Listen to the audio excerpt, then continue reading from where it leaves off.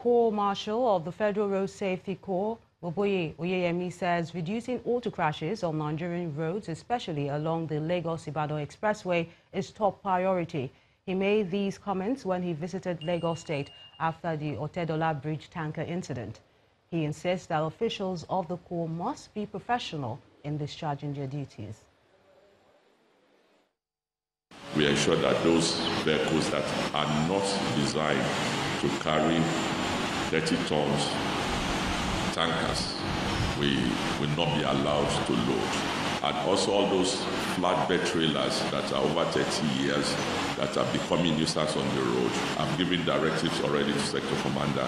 We're going to commence full enforcement. No extension again on this. They have become nuisance on our highways. And it is my responsibility to ensure safety of lives and property. And I'm going to deal decisively on this matter.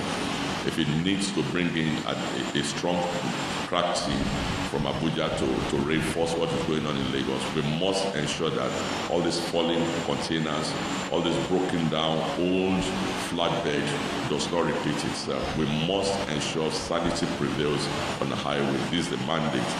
And we must be ready for these challenges, the commanding officers. That is why I summoned all of you from Lagos and Ogun that made up this zone. We must all work together. You must get back by the time we finish on all our discussions and rehaul your system. And you put your house in order, and you must face the challenges, we must face the responsibilities given to us, and that we cannot afford to fail.